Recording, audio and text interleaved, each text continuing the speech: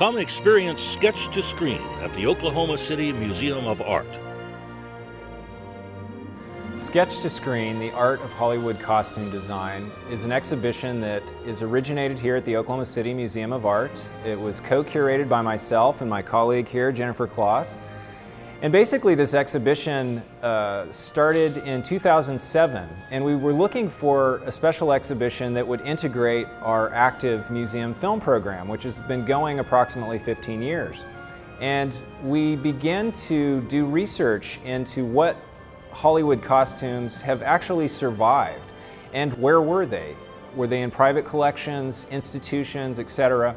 And so we began to contact these individuals and institutions and talk to them about their collections and the possibility of borrowing the objects for this special exhibition.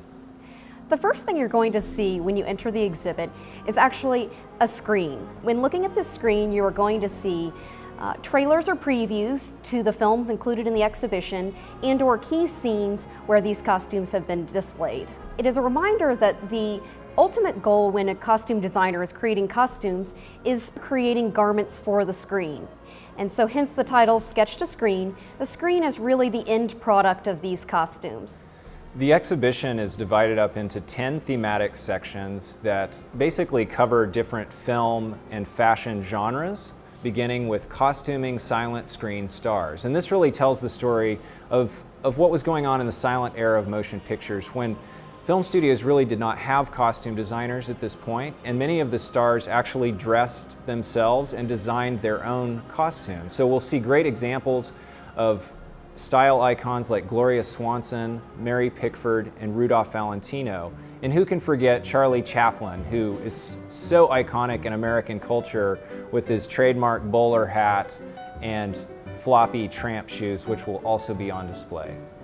The next section you are going to see is a section devoted to period costumes, titled Fit for a Queen. Two very large gowns from films Queen Christina and Marie Antoinette, designed by the famous designer Gilbert Adrian. He designed over 2,500 costumes for Marie Antoinette, a very massive project, and spent a great deal of money and time to create these very detailed gowns. These gowns happen to be the largest in our exhibition, one being nearly 7 feet wide and the other gown weighing 60 pounds in total.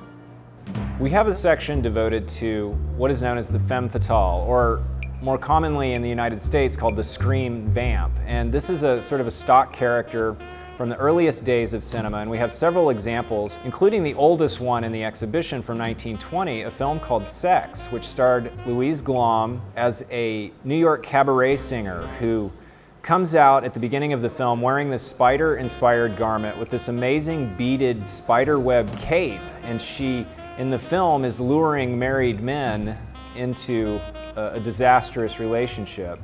And so that is really the prototypical kind of femme fatale. But we have more contemporary versions like Sharon Stone in Basic Instinct, and a very interesting pair of dresses that Jamie Lee Curtis wore in True Lies, in which people might remember her literally ripping her dress apart to make it sexier for this particular scene. In our next section, we devote to really one of the greatest motion picture achievements of the 20th century, which is Gone with the Wind. And who can forget Scarlett O'Hara's terrific gowns that she wears throughout that film? We'll have 3 on display, and we also have a number of supporting documents and costume design sketches that Walter Plunkett created. It was an enormous undertaking, hundreds of design sketches for the many, many main characters, 50 main characters, as well as all of the extras in this Civil War epic. We'll also have screen tests that people can view to see how the garments were tested prior to the actual filming of that Technicolor motion picture. In the next section, you will see one of the earliest truly American film genres, the Western. Early film stars such as Tom Mix and William S. Hart set a standard for cowboy style. It continued with epic films starring John Wayne and more recent films like Quigley Down Under and Three Amigos, truly seeing the range of what cowboys wear in Western films. We have a section devoted to comic books and superheroes, and Superman is the star of this section. Christopher Reeve wore this garment in 4 different films in his career. We also have characters like Dick Tracy, who was created by an Oklahoman cartoonist in the pages of a newspaper comic strip.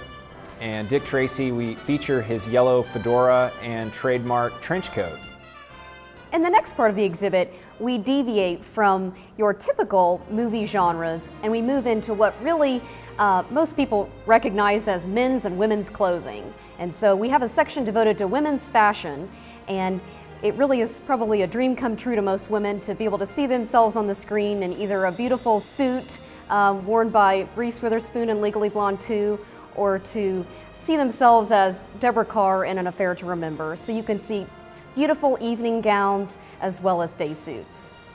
And we also include men in this section. We show men and how they've been portrayed often in professions. So we have, for example, an astronaut, a lawyer, a football player. We also feature a number of men's suits, which has been a staple of menswear for years and years, including suits that were worn by Charlton Heston in A Touch of Evil, or very recently Johnny Depp's gangster ensemble from Public Enemies. In another section of the exhibition, you will see the exciting costumes from movie musicals. We have beautiful sketches from Top Hat and also Fred Astaire's tap shoes, which really become the iconic part of the film when he's dancing. You can also see famous movie musicals from the 1960s such as Sweet Charity, Hello Dolly, and Sound of Music. And it's hard not to reference certain more recent films such as Mamma Mia, a true favorite amongst audiences across America. In this final section of the exhibition, entitled "And the Winner Is," we feature a number of Oscar-winning costume designs from almost a half a century of motion pictures. Well, I think you'll see beautiful gowns, and you'll see some of the historic menswear from Ben-Hur and Gladiator. One of the more interesting gowns is a gown from the 1952 version of Moulin Rouge, designed by fashion designer Elsa Schiaparelli. You'll also see Deborah Scott's dresses from Titanic. And what are some of your favorites, Brian? Well, the Gladiator costume is quite impressive, but we also have this wonderful gown from the musical Camelot, which is quite extraordinary. We hope visitors take away many different things from seeing Sketch to Screen. First off, learning what is costume design and what does a costume designer do. It's a very creative process for them to go through with many different steps, including reading the script, sketching, and actually going through wardrobe test fittings. Another point we'd like people to take away from the exhibition is the collaborative nature of the costume designer's art. They work very closely with the film's director, cinematographer, set designer, as well as hair and makeup to really shape the overall look, visual look of a film. We invite you to the Oklahoma City Museum of Art to celebrate the art of Hollywood costume design from Sketch to Screen. Call 236-3100 to be a part of Hollywood history. Sketch to Screen at the Oklahoma City Museum of Art.